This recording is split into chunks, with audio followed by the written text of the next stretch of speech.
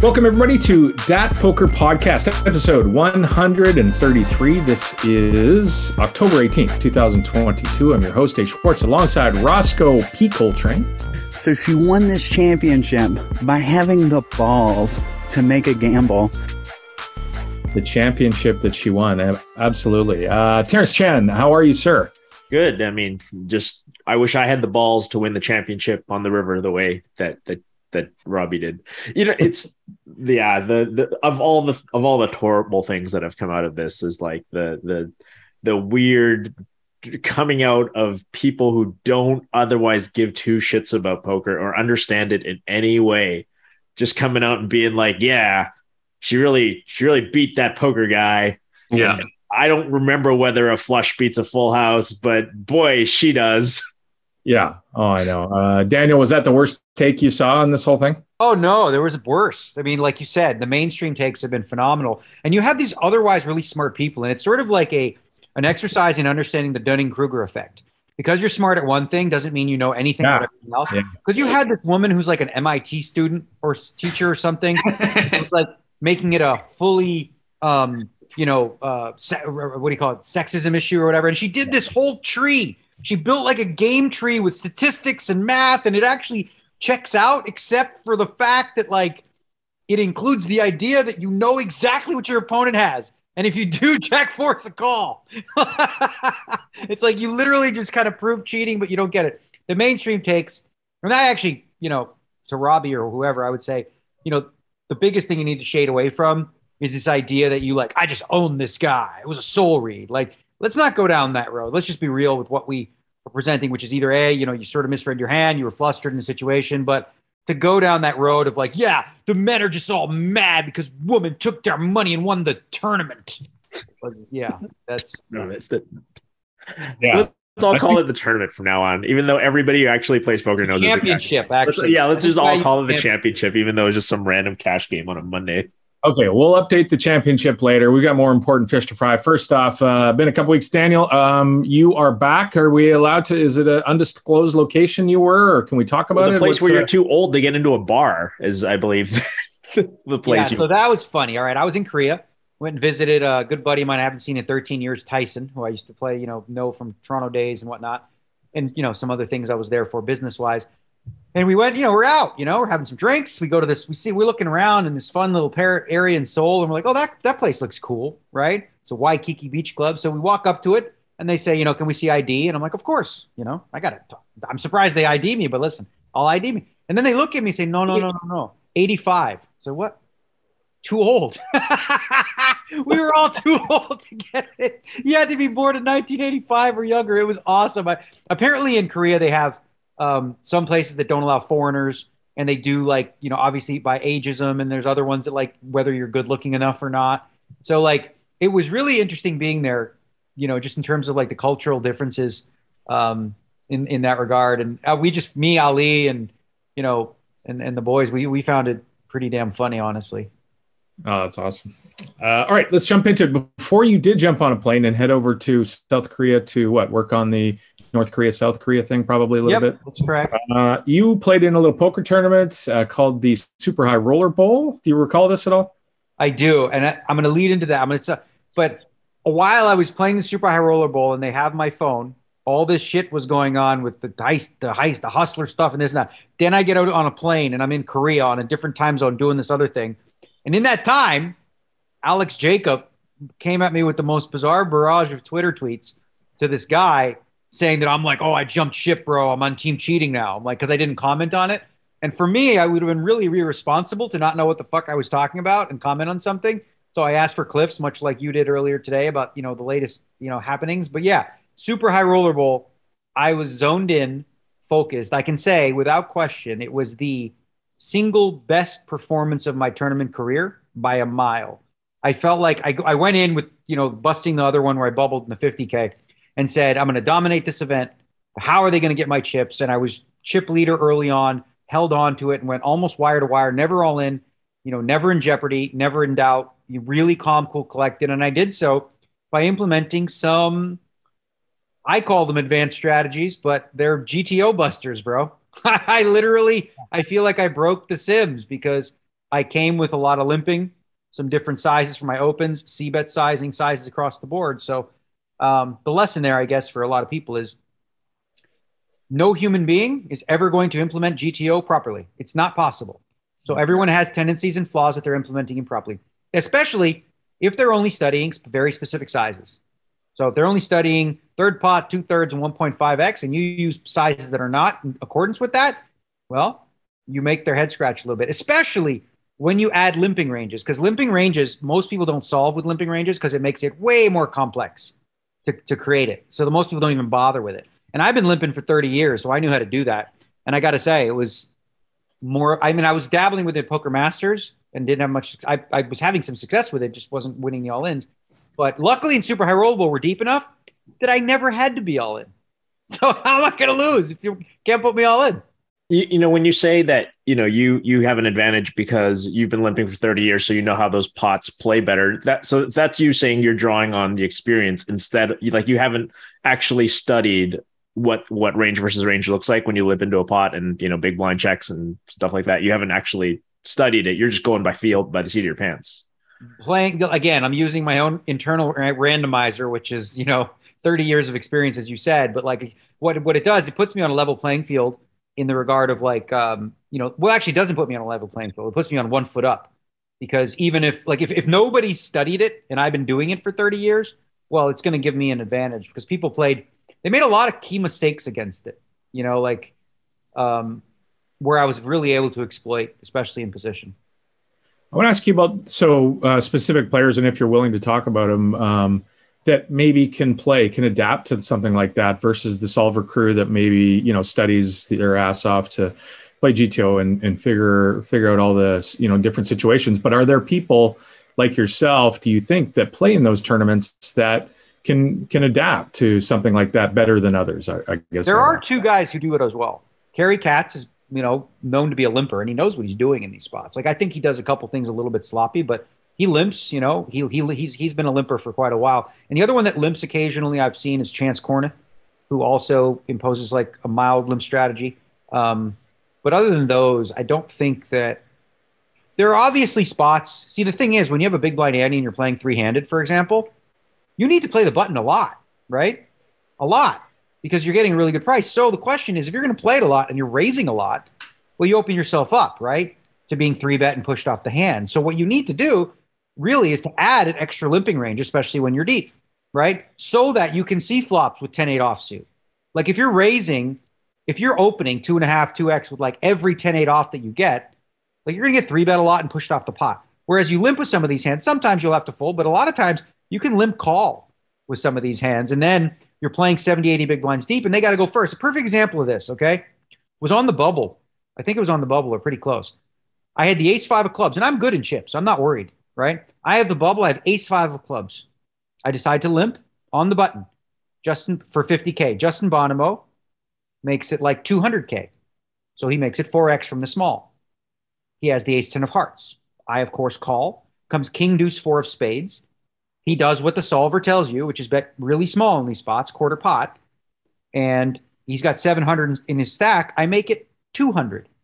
So essentially, I'm forcing him to continue with a very limited range of hands. What does he do with 2 red 10s?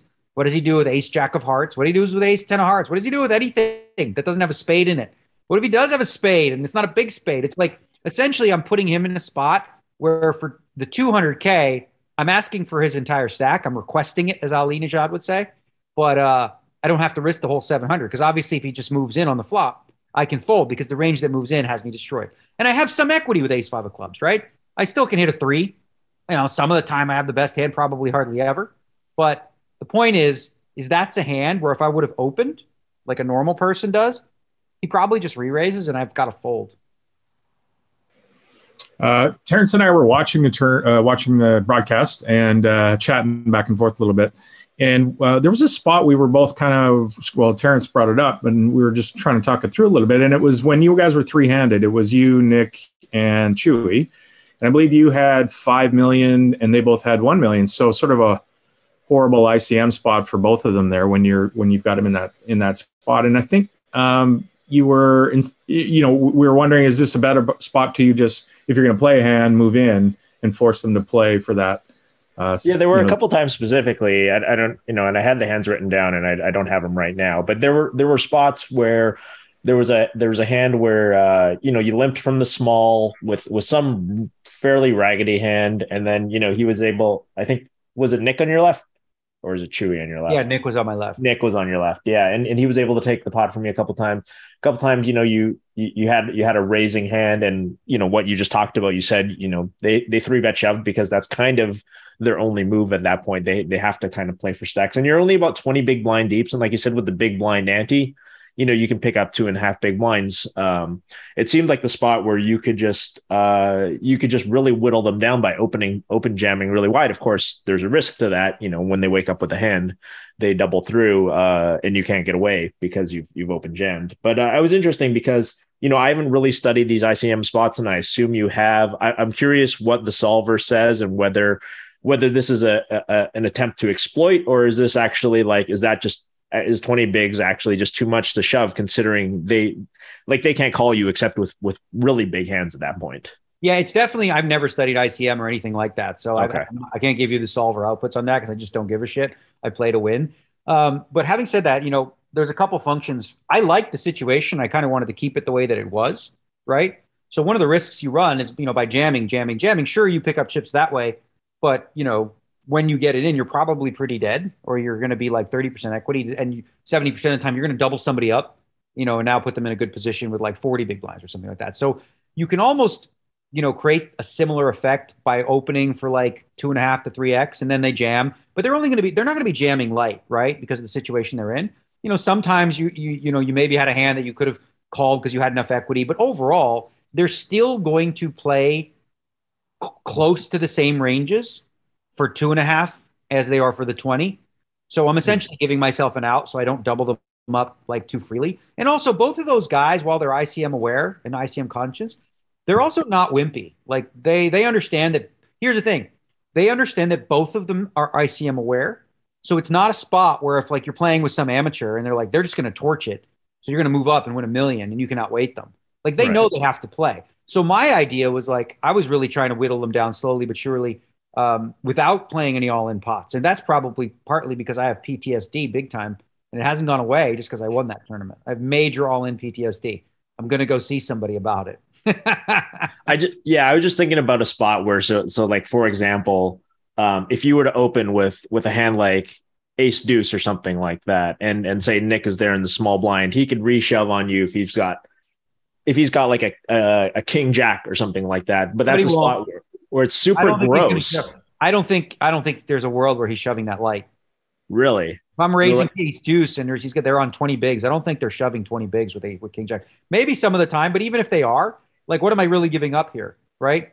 I'm giving up like a spot that's like a coin flip. No, but if you had open jammed, they would have just like got the fuck out of the way, right? Right. Yeah. So what am I risking by raising and letting him do it? Obviously, if I open jam, I win the 2.5 blinds, and this way I lose the 2.5 blinds. But in the bigger in the bigger scope of things, I'm still in control, and I'm not at risk for any big stacks. Like I was never putting 20 big blinds in like with 20, 30% equity. I was like, going to whittle them down and wait for the spots. And listen, it's hard when you're three-handed for them to get hands good enough to like be rejamming against me, in the ICM spot that was created. Okay. I want to go back to what you said earlier, Daniel, about you had it in your mindset, that you were going to dominate this tournament and give it your all. And yeah, it's one of the biggest events you're going to play, obviously, 300K buy-in. Do you think you were more focused for this specific tournament, or do you think about that every time? Because you're generally playing tournaments with 10K or higher buy-ins. So, and obviously it's still relatively a large amount of money. So I'm sure you're focused and want to win all of them. But this one seemed like you made a point to say specifically that you were going to take control of this one. The funny thing is, I think if people watched the entirety of it, they'd be like, man, is he paying attention at all? Because it like would appear as though I wasn't focused because I was doing a lot of table talk and I was engaged and I was really being in my comfort zone, which maybe makes other people a little bit, uncomfortable, a little bit of old school type stuff like that. But no, certainly I came into the event very confident, I would say. Like I left that 50K and I felt like I played really well when I bubbled with aces against jacks. And I was really, finding that the limp strategy was really working. And I'm like, I'm going to bring this to super high rollable and we're going to be really, really deep. 100 big blinds deep plus for most of the tournament. And I just felt like I really did. I went in like thinking like very like confidently saying, how are they going to get me? Like for them to get all of my chips is going to be difficult. I don't play the same style as someone like an Adamo who, you know, he's playing for stacks every pot, you know, every chance he get, he's looking for 6-7x pot. I'm not, you know, I went very much the other way, you know, and it's probably frustrating to a certain degree too, like playing against that style that I have, that's different than Adamo because I'm always there, always hanging around. But how are you going to get me? You know, and I played like a very solid defense throughout in spots where, and I also did so with understanding how it affects my ranges on different streets, right? So it also affected my raising ranges on rivers and different things like that because of the way that I was playing. I really just thought deeply about each node, you know, like in each line, like the check lines to the river, like how strong do I want to be in these spots? And I felt like I bobbed and weaved. And like the only jeopardy I was in was one hand against Alex Foxen, where I had jacks and he had aces and I got away on the river. And that's the big thing I noticed too. Like I watched it back and I was shocked at how many good spots that you're supposed to call. Solver says call, but I folded and I was right. Like just a simple thing where three-handed Nick raises, I call with ace 10 of clubs in the big, comes queen 8 deuce, check fold, you know? So you're supposed to peel, right? But I was avoiding situations out of position that would put me in bad spots on later streets. Is that something like you think you can replicate well going forward? Like, you know, when you play your next 5 tournaments, say whenever they happen, do you think you'll be able to go back at the stream and just like, how often do you think you'll just be right when you make those exploitive folds, those folds that aren't by the book? You know, do you think you can be right like 70, 80% of the time, even better than that? It doesn't even matter like how right I am, because it's like, it's hard to explain this one, but I'm super looking forward to the WPT, which is tomorrow. I'm playing the 5 diamond. It's a deepish style structure. And I'm like, I can't wait to like sort of implement what I'm doing against maybe a slightly below average or slightly, you know, lower caliber player than I'm used to. But your question was, can I implement it? Yeah, no, I definitely think so. I definitely think that like going for the only difference, like with the strategy that I'm implementing, this isn't something I'm doing. Like I saw Mike Matiso tweet, and I'm like, this is not the same thing. I'm not limping off 15 bigs, like, or 8 bigs like Helmuth is, you know. I mean, there's some actual, you know, theory that backs doing that though. Like a lot of guys do that off 20 or less. I'm not one to do that. I like to limp. I'm limping deeper with the number one intention is see more flops. So when I'm limping with king, queen, or ace 5 suited and stuff like that, I don't have to fold to a 3-bet.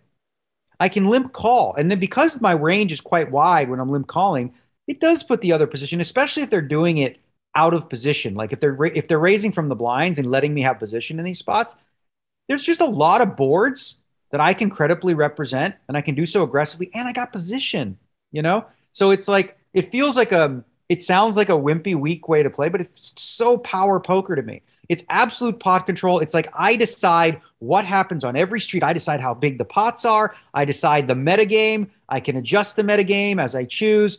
And it just felt like complete control. So I'm looking forward to doing that again at the 5 diamond and really just kind of trying to break people's brains a little bit with it. Because again, it's my comfort zone. I'm playing a style and a system that I know works. And so, you know, here's the thing. Learning theory is really important, guys. Like if you want to be a good poker player, you got to learn theory. But understand one thing. You'll never implement it perfectly, and nobody else will either. So find out what people are learning. Find out where there are exploits and things that they do that might be that might be something you can just exploit, even if they are playing what they deem to be GTO with a lot of the little dinky bets, you know, the quarter pot and 20% pot bets on flops. Like even though GTO says that's good and it's fine, but you're not GTO and you're not a computer, and you don't realize what that's going to create for you on later streets in terms of problems against wider ranges. A solver can, you can't. So I tend to find that, you know, sort of the metagame, the way that it is right now in a deeper stack structure in tournaments, that I'm going to crush. I'm absolutely dominate for sure. Thoughts on the field size or the event in general? I guess field size, 24 entries. You end up winning 3.3 million for first. I think back in your second biggest score of your career. Of course, you finished second in the $1 million one drop in 2014. But Back in when I think it was 2018, when you finished second to Justin Bonomo in the Super High Roller Bowl, you won just about the same amount of money for finishing second. Obviously, more people in it. Or is there an issue with field size here, or is it a spot in the schedule or something that affected it? Do you think? Actually, the field size was up from last year. Last year, I think they had 21. This year, they had 23 or 24. COVID, right? Yeah. Yeah. The issue there is simple. Because that event happens in Las Vegas, the entire Asian contingent that would play, they can't because of that issue they had with Caesars. Then you have the Canadians who don't play because of the tax situation. So you're missing out probably, 15 to 20 players that would also bring more. So that's probably one of the main reasons. Overall, the Poker Masters attendance was fine. What hasn't been fine since then, I'm back from Korea and I went to the Bellagio and I played a couple of PLOs. The fields for these Bellagio high rollers that they're having have been horrendous. I mean, we're talking like 5 players to 18 players total. That's with re-entry. The field size have been really, really bad. And I think there's a couple reasons for that. Number one is competition.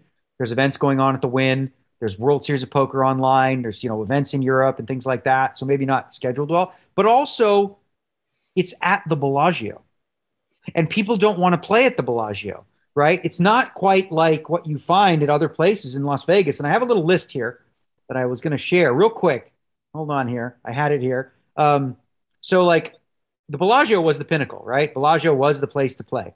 It was, hang on, I know it's up here. Oh, whatever. Yeah, when I started playing poker, my first trip that I got to play in the Bellagio, you could sense like the energy. I mean, I was there playing like 8-16 limit hold'em, but you look around the room and your dream as an up and coming poker player is to be in that upper area, that high limit area. And we played in a table in this high roller in the corner next to all the slot machines and the smoke coming by at tables that are cramped in where you can't really move. And the table they had us on, like, was too small for 8-handed. It was like it was a 6-max table or something. It was just really bad. It's like crazy to see how it's fallen. So I'm going to give you my short list real quick of places that I've played in Las Vegas. There's a couple that I haven't, so I don't know. Number one place to play poker in Las Vegas, if you can, it's the experience you want to have, is in the Poker Go studio.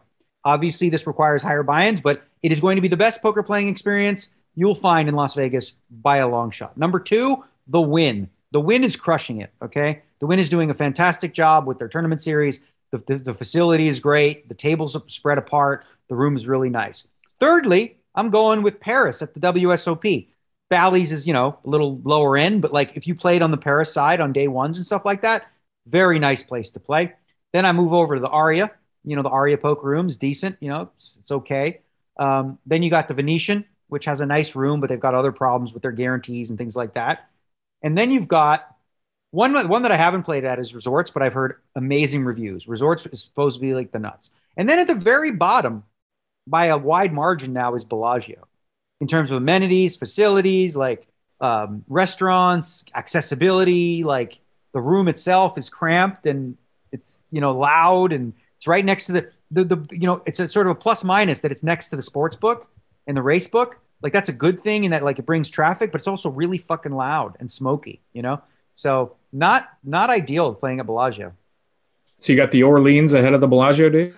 I was just about to say Orleans.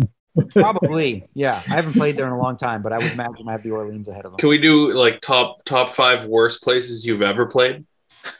I'll have to think about that. But I remember one of the first ones was in London, and the ceilings were about 7 feet tall. And this was way back when everybody smoked like a chain. And I played a tournament. I lasted 1 hour, and I literally, truly busted myself because I couldn't take it anymore. I just said, I'm all in. I have to go.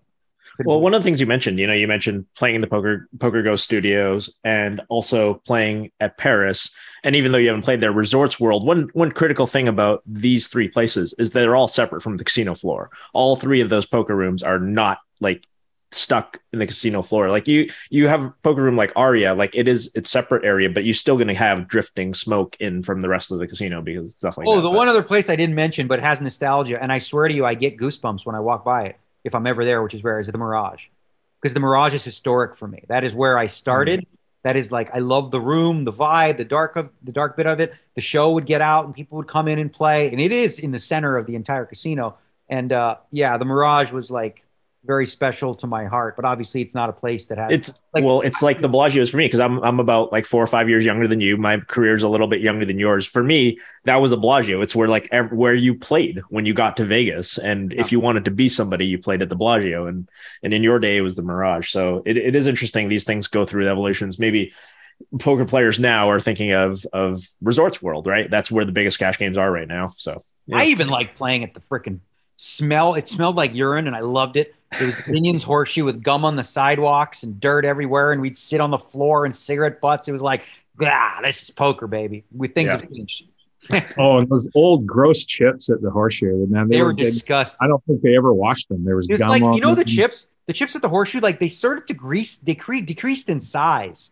Where like normal, they were disintegrating. They were just like melting away from dirt. It was crazy. They didn't even stack properly anymore because they were so worn down. Like, you put them in 20 chip stacks and it's stackly leaning because there's no edges left. Well, you couldn't even rack them properly, right? Because you put 20 chips in a rack, but I'm like, some of them would fit like 22 chips and some of them only 18. It was like so bad. That was the worst. All right, back to the prize pool there. So 3.3 million you end up taking down. Now we're late in 2022. You haven't had a great year up until this point. I think it's well documented. You've been, and now with social media and stuff, you can have your outlets and you talk more and you're more open about what you're going through in poker and stuff. And we're all doing that, I think. But you turn a year where you're down maybe 1.6 million to a year where now you're up 1.6 million with a couple of months left. And when we look back at your previous years, you're quite open with your results. You've got, I look back, you've only got 2 losing years here in the last 9 years, 2017, 2018. So back-to-back years, 16 and 17, back-to-back years where, 17, you were basically break even, 16, you lose 1.2. And like I said, you've been sort of open with your frustration with how, your PTSD with all ins and running bad, et cetera. And I wonder back to, if you want to think back to 2016-17, where, you have 2 losing years there, or is there a specific tournament that's, maybe $1 million one drop? I can't remember exactly. Yeah, there was a bunch of big tournaments. I have the list or whatever, but there was like there was like a lot of 100Ks and $1 million buy-ins. And as you said, I lost like 1.2 one year at 2016 and 2017. I think it was a 60K or something like that. At the stakes I was playing, that is about as break even as you can get, considering it was my average buy-in. I'm down like 1 buy-in, right? So yeah, about break even there. But a lot of it was a function of 2 things. One was, buy-ins, just there was a lot of big buy-ins. And 2, I wasn't as good as I am now. And I think it was a period right before I sort of went down, some study and some improvements in my game where I just wasn't, there was a lot of good players at the time that were just better than me. And I don't think I was quite as good. So, anytime that happens, I take a look introspectively. I don't need Twitter to tell me, Daniel, you need to do this. I know what I'm doing. I've always been good at reading when I'm like, I think this is a poker skill that you need to have. When you play at a table, like, and you're losing, you're not going well, like, is it you or are these guys just better than you, right? So I asked myself several key questions. Number 1, am I getting so short that every time I get it in, I have like 8 big blinds? No. Am I bluffing it off? No. Am I calling it off? No. Am I getting it in really, really bad? 30%? No. So why am I busting with decent stacks all these times?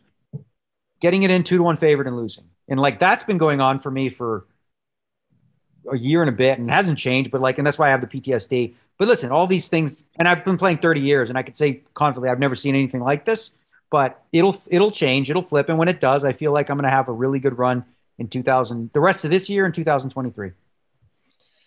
Nice. All right. So let's go back and just quick. I know, we're going to talk about the Robbi J. Lou Garrett Adelstein championship and go from there and give it a little bit of a recap. Now, obviously, if you want to get a deep dive into what's going on and all the minutiae and the ellipses and all the different things that are happening that might and lie detector tests and different things like that, you can catch Joey, because Joey Ingram is doing podcasts on this with all kinds of interesting characters. Joey got a free 14 hours to spare every day. I don't know how he does it. The guy leaves poker for 6-7 months or a year, whatever, and then comes back, and now he's doing 10 hours a day on one hand, which is awesome but fascinating all at the same time.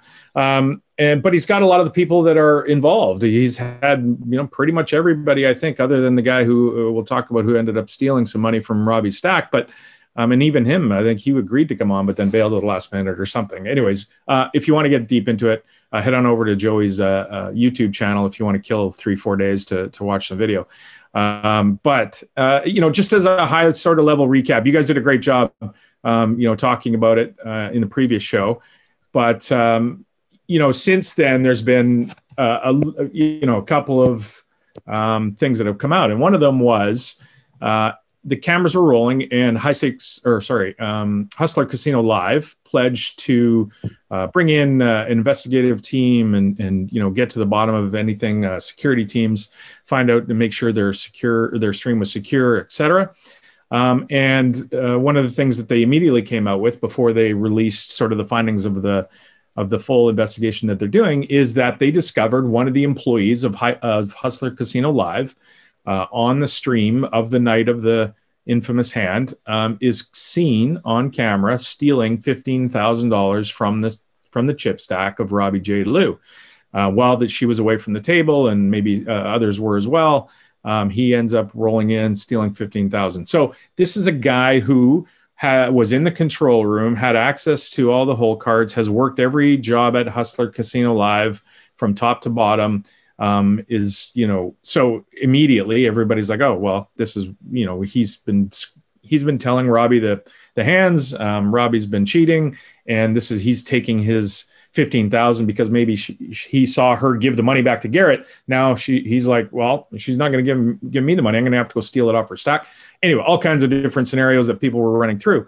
It just gets weirder and weirder. Like, it's just a giant soap opera every day. It's just a different turn, and everybody's sort of working in these confidence levels of, oh, did she cheat? I'm at 5%, or I'm at 20%. And then this comes out and now I'm at 80%. So we go back and forth. And, you mentioned Alex Jacob earlier, and I think the world of Alex. He's a brilliant human, and I loved watching him go on the run. But he's one of these guys that's completely convinced. And Garrett on the other side too has said he's 100% sure that he was cheated. Alex is seemingly 100% sure that she wasn't cheating. And it's just fascinating to watch people in the community. And I want to get your guys' take on this part, be either completely sure or completely sure that she cheated, or completely sure she didn't cheat. And I just don't know how we can get there at this point with the information we have. Terrence, what's your swings been like? Yeah. Well, my swings I probably went from, like, if you're talking about the very first time I saw the hand, I probably went from like 90 to like further analyzing it to 20, and then down to 10. And then I think I said on the podcast last week, it was probably below 10. And I think I even said it was like below 1% that, she had sophisticated electronic equipment that was helping her. Had since then have to revise that. You have to revise that upwards when you get new information. That's what you do. You have to revise. I think Daniel and I said last week, the only wrong answers are 0 and 100. Those are the only wrong answers. Anything else is sort of in play. And I would say, this is a perfect example of why you just don't go 0 to 100, because new information is going to come out that changes. And when I saw, the situation with Brian Sagbasal taking $15K off of her stack, that rocketed up that the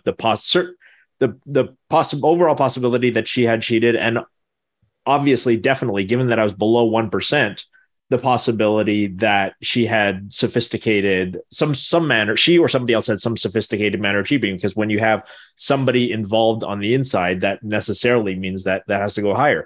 Do I still think she's like a favorite to cheat? I lean slightly towards the no. I haven't been following every nuance of every story that came out, and there's all these now. There's these side stories that involve lots of different characters, and there's more of that. But I'll say that I'm and I think more people should say this more often, that I don't feel I have the information right now to put out a confident number out there. And I think unless you have literally watched every minute of everything and you've analyzed and you've dissected everything, you shouldn't be terribly confident about either side one way or another. I think I understand the reason why Garrett is basically 100% sure is because he's motivated to find that reasoning. And I'm not saying that Garrett is dumb, but he's it's hard for him to look at this from an objective perspective. And I think similar things go for people who are almost 100% sure that Robbi didn't cheat. I think there's still a lot of nuance in play here, and I think you shouldn't be too confident about your number, and at any number, regardless of what it is, because you just don't have the information here. We're still going to find out a lot more, but yeah, it definitely went up since the last time we had this podcast, and it goes to show that my number was probably too small in the beginning.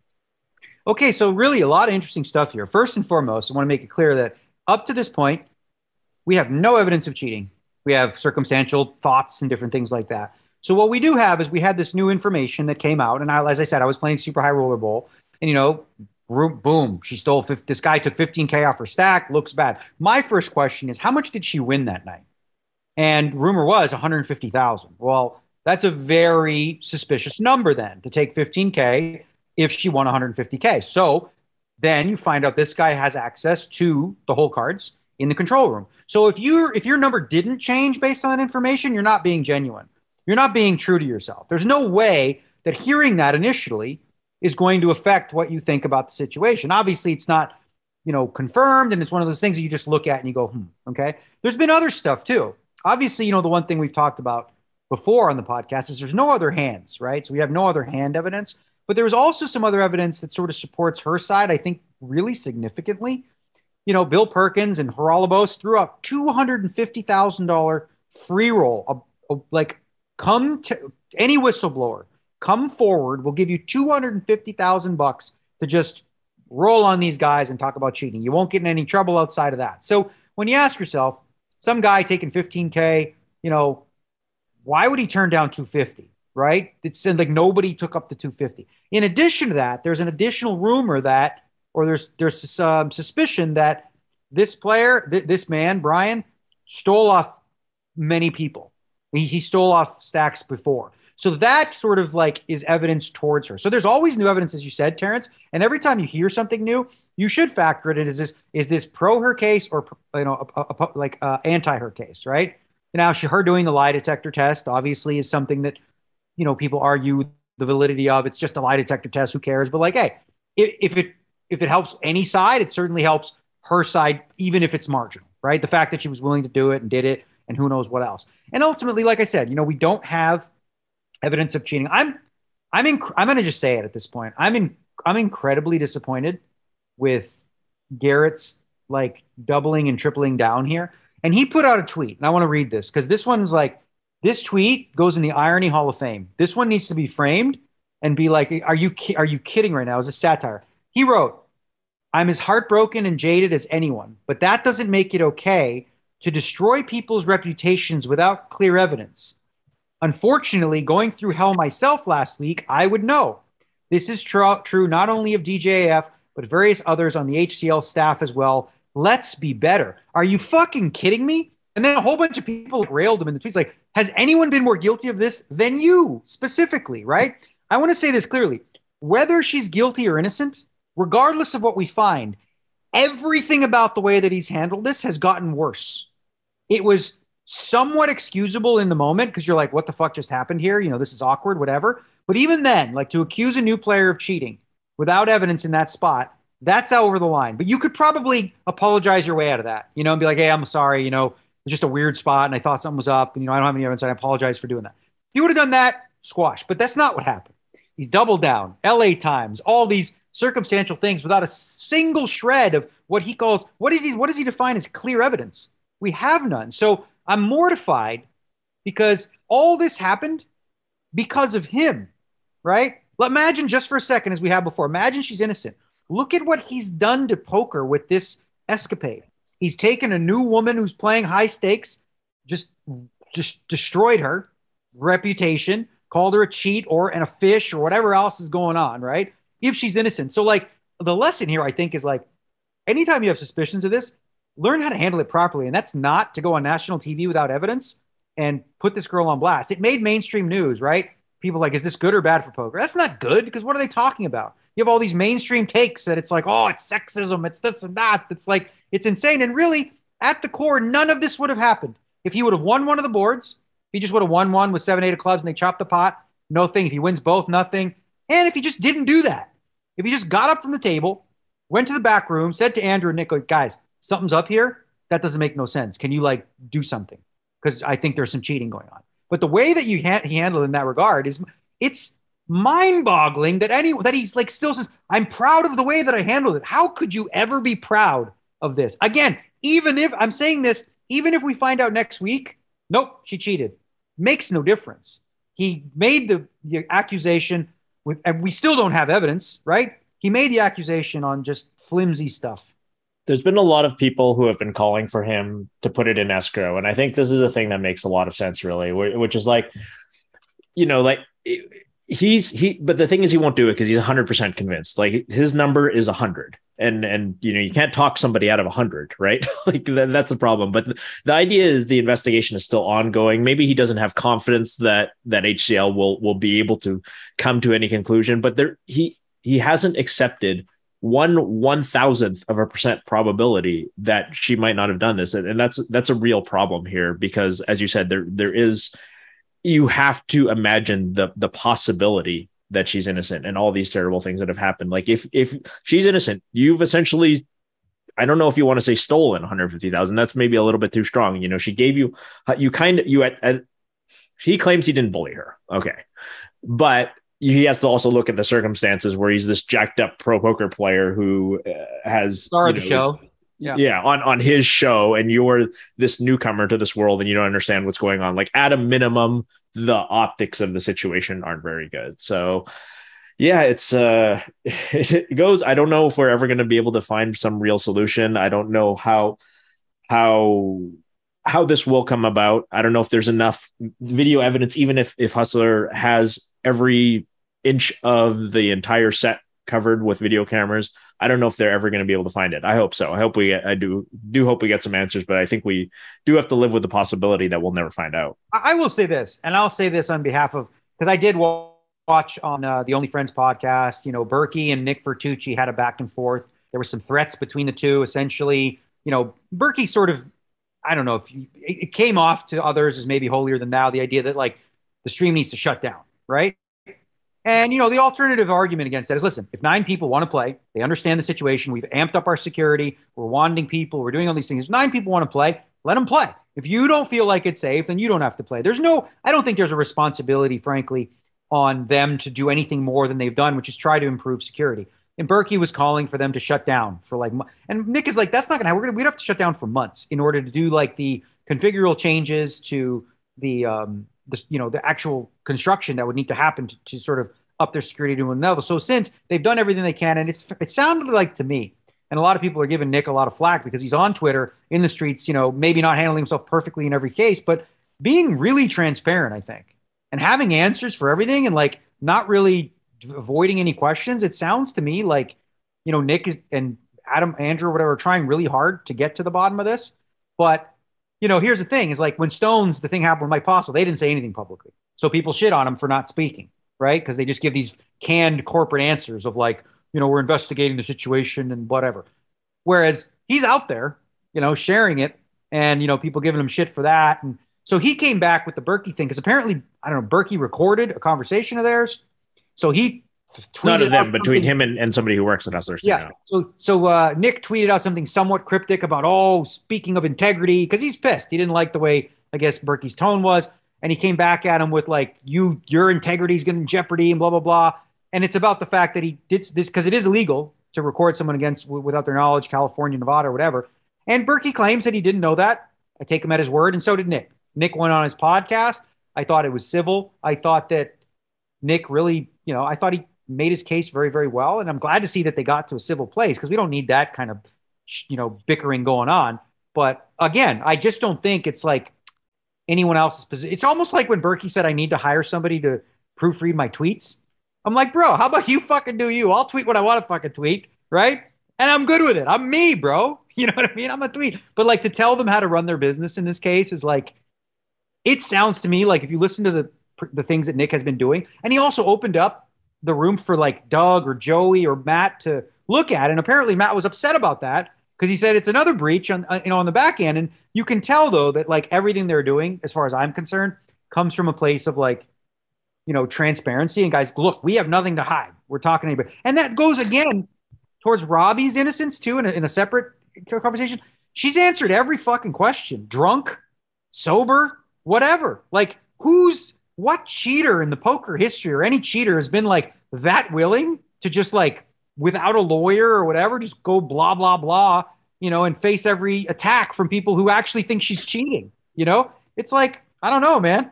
When people are willing to do that, again, I think that goes in the bucket of, less likely she's cheating. I think there are some things on Robbi's side that I think there still are questions unanswered from the Robbi side. To defend Berkey a little bit, I agree. He came off as super sanctimonious and to some extent continues to, because he's just saying like, hey, you guys, it's very easy to shut down somebody else's source of revenue and say, you guys have to do this because your security is not up to the standard that I would like it has. And I, as an upstanding member of the poker community, like I am fighting for justice and I'm putting on my cape and I'm going to make sure that I clean up the city, the streets of Gotham City. I mean, Hustler Casino and all this kind of stuff. He has to have a little more self-awareness to understand where that's coming from. But in the end, his heart is in the right place. He is looking out for the poker community. He is trying to flush out all the bad things, but for someone else to say like, hey, you don't get to run a poker stream and you don't get to play on this poker stream. Yeah, I think obviously they both you can are see in that same place. I think that's the common ground. I really do think they're both trying to do what's best for poker. And you can understand why Nick was put off by that. Cause he probably, internally he's like, fuck you, dude. I'm doing everything over here. And you're sitting there on your high horse, not, just telling us how to run our business. That's probably the way it came off, but I was glad to see they handled the discussion civilly going forward. It was still a little awkward by the end, but I think I'm on Team Berkey here a little bit because, to the point about Nick coming out and doing everything and answering all the questions, but that doesn't absolve him from the things that he said and criticizing some of the stuff that he said, right? So he comes out and says in the past that he said, well, this is the most secure poker stream that's out there. And then we find out this guy that stole the chips is a career criminal, and now they admit they didn't vet this guy at all. Meanwhile, he's had access to everything in a game that has millions of dollars on the table, right? So, maybe that's changed, and maybe now he's like, oh, we should have done this, we should have done that, we didn't do it, but hey, we're going to run this game. And Berkey, maybe it could have said it differently, or could have been, to your guys' point, a little less sanctimonious about it, but hey, can you prove to us, because this does real damage to the poker community as large if we have more ongoing issues with this. Was this, maybe Robbi wasn't cheating at all, but this guy's been cheating in the past. We don't know that. And we now know that a convicted or a career criminal, I should say, who stole money currently has been in this booth and in this environment for quite some time. Yeah. This guy's the thing though, here's the thing. I get both sides, right? But so I do believe Nick is making a lot of efforts to improve the security of the thing. But the question I think ultimately lies in this, like, whose responsibility is it ultimately, right? If I'm a customer and I'm a poker player, right, and I choose to go on a stream, I do so because I have trust and I have faith in that they're going to do a good job to keep me safe, right? So I'm making that decision for myself under no false pretenses. I'm not being lied to. They're telling me what I was. I have a choice to take them for their word or not. If 9 people say that they trust it and they think it's good to go, why would anyone else have a say that should say, no, guys, you can't do that because I don't trust it. You know what I mean? Like, that's where it really just, crosses the line. And I think because I don't think Nick was resistant to the idea that he wants to up the security levels. But as he said on the podcast, he's like, that'll take months for us to redesign the entire place. In the meantime, we're doing everything else we can. And everyone knows about this thing, right?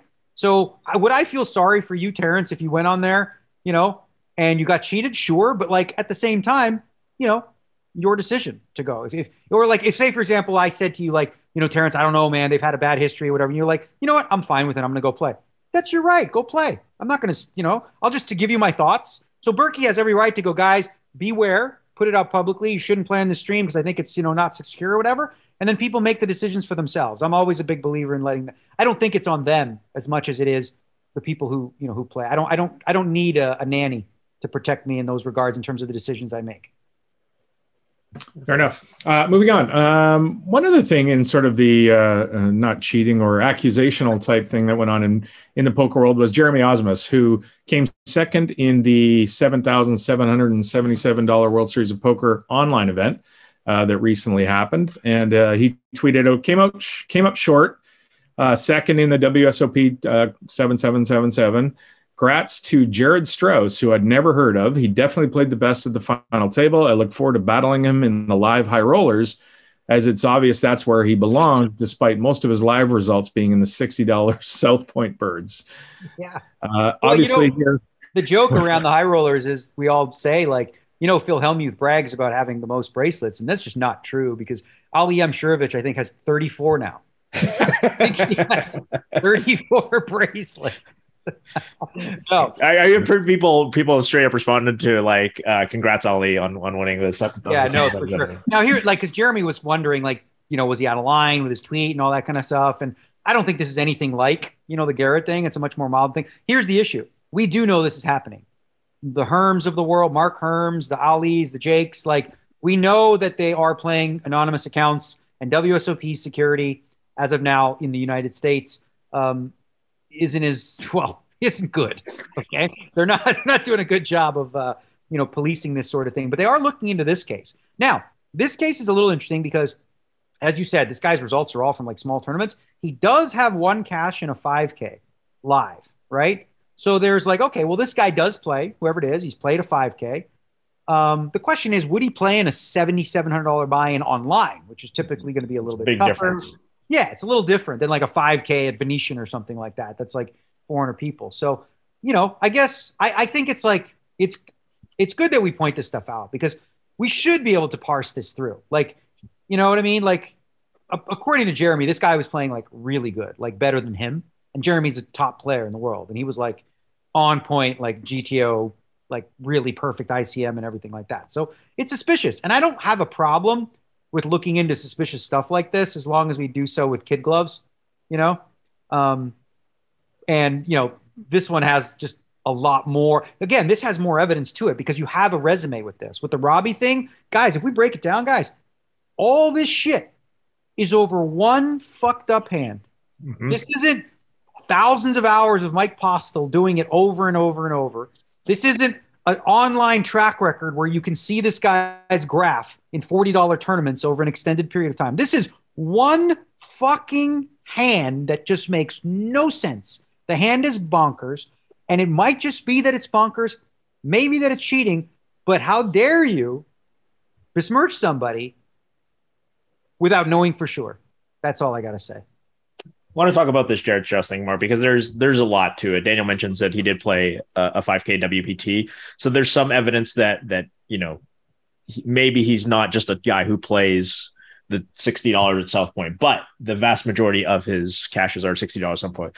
A lot of the conversation revolved around this. If you sort of read the replies, there are a lot of pros saying what Daniel said, that we know this is a problem. We know that there are people out there multi-accounting and ghosting random anonymous accounts to play big buy-in online tournaments at WSOP Nevada in the United States. The rest of the comments are from, I guess I'll say, recreational poker players or players that I haven't heard of, who are saying, "Oh, this is just another pro whining. This is a pro whining that some recreational player got lucky." I'm here to point out, Daniel, I'm sure you back me up. Jeremy as well. This is not Jeremy Osmus being a fucking sore loser. No chance. That's not who he is. Like that. He doesn't care about that kind of money.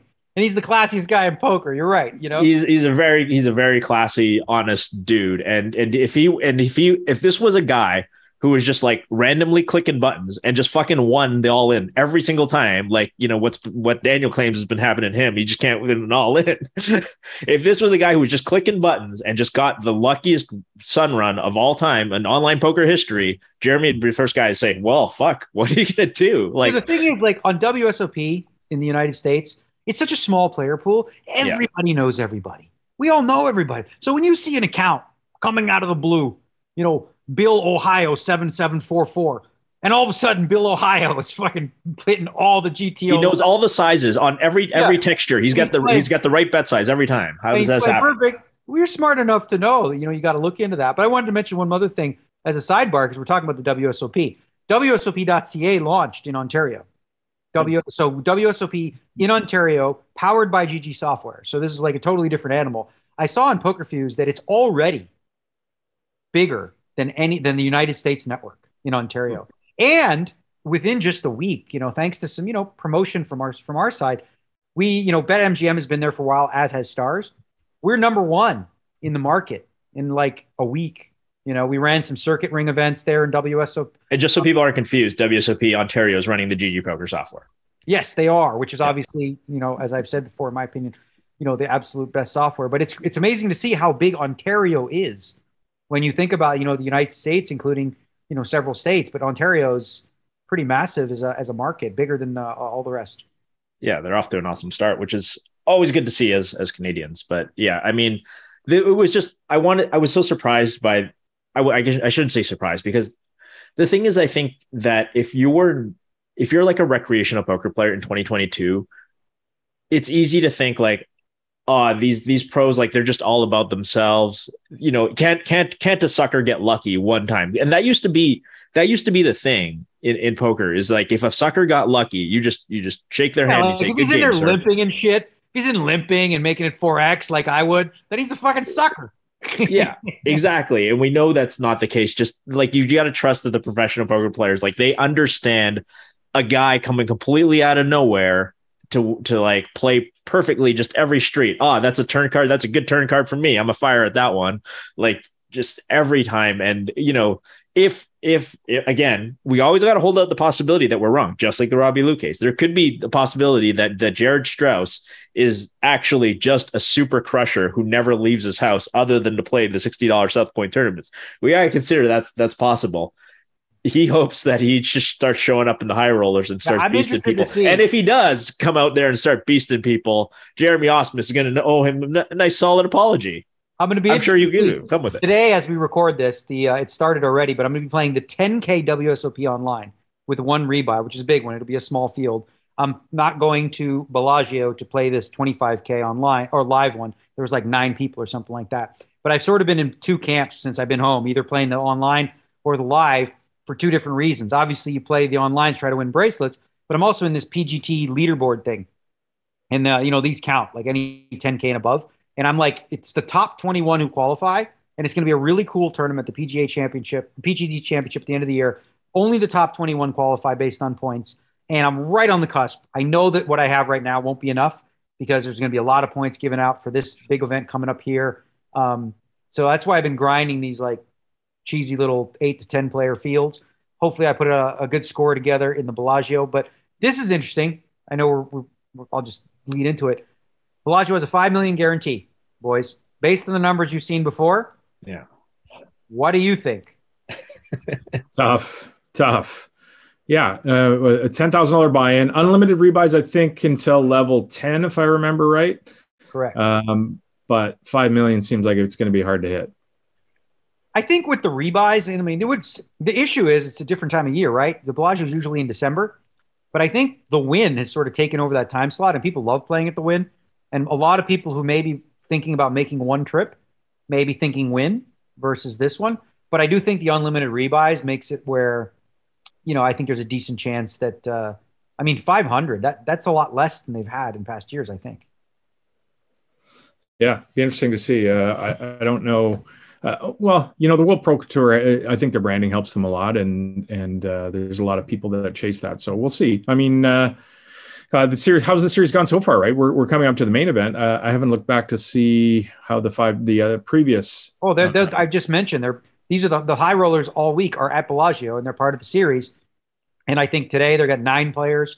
Yesterday, like 18, 20. They're not getting over 25 players. Daniel posted the lineup for the PLO sit and go yesterday. Yeah, that was like by far the worst tournament I've ever seen, especially for PLO. Like you have like all really good players.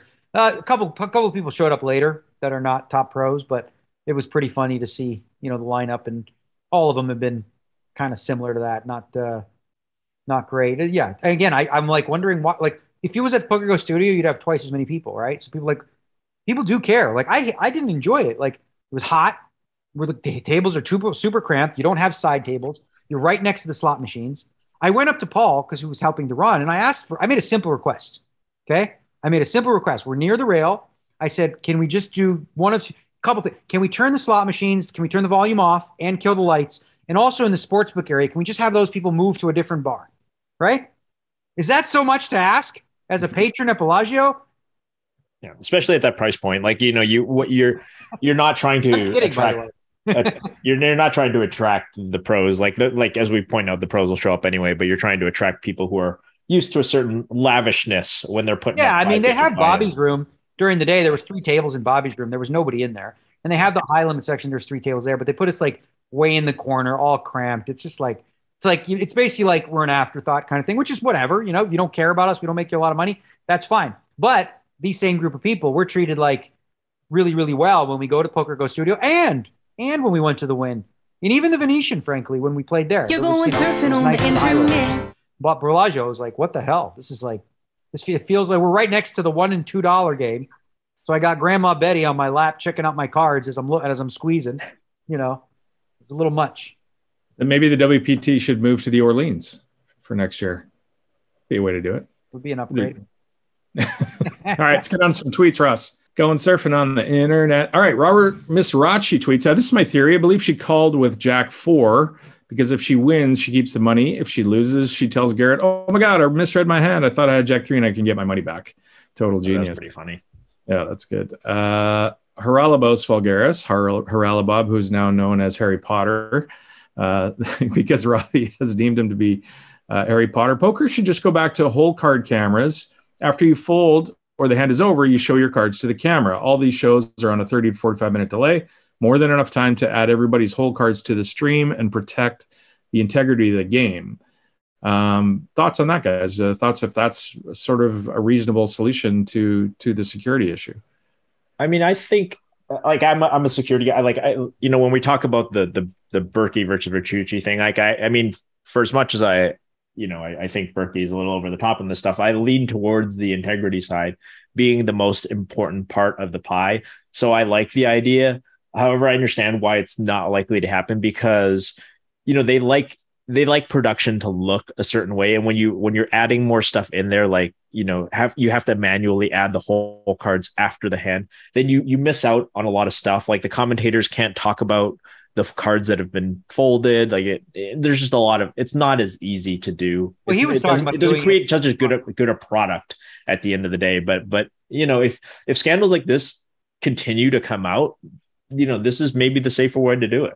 Well, he was suggesting that on this for delay streams, right? So if you're on an hour delay, you would have enough time to get all the cards so it would look similar. Right.